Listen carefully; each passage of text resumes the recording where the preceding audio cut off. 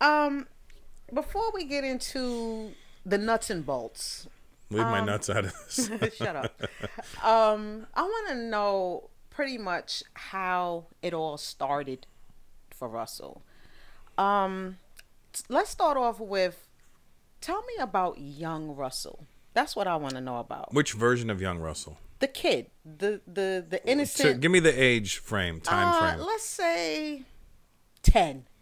10-year-old Russell Yeah. was Well, Russell. wait, before we get into 10-year-old Russell, tell me, where were you born? I was born in Toronto, Okay.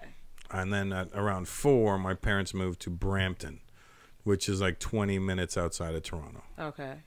And Born then, and raised in Toronto. born and raised in Toronto. Born in Toronto, and then at 4 we moved to Brampton. So in 1974 we moved to Brampton, Okay. and then Brampton was like a working class neighborhood, and back then it was like white, very white, and then there was some black families. Right. And So you're a big deal coming from Canada, right? It's like, who do we know famous from Canada besides Drake? Drake, Bieber, Weekend, Marco Polo. Marco Polo, Right. and his brother with the crutches, Marco Polio. He's the lesser known of the two. Okay, back to the kid Russell. Go.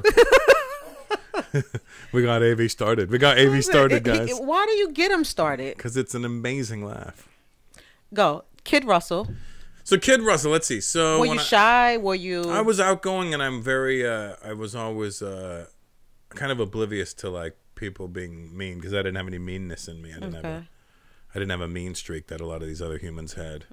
So when people were being mean to me, I was confused by it. I was like, I don't understand. Why would anybody be mean to you? I dealt with a lot of racism, bullying growing up. Really? Yeah.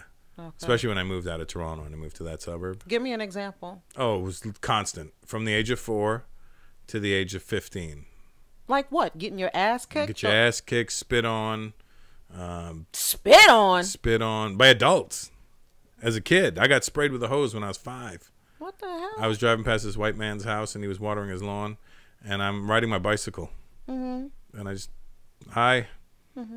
Sprayed me with his hose and said, "Get the fuck out of here, Packy." And I was like, wow.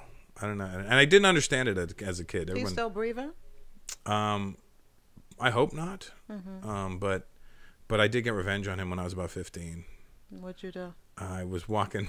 He lived at the end corner unit in this townhouse complex I used to live in, and all my friends lived in the buildings behind us, in project type buildings.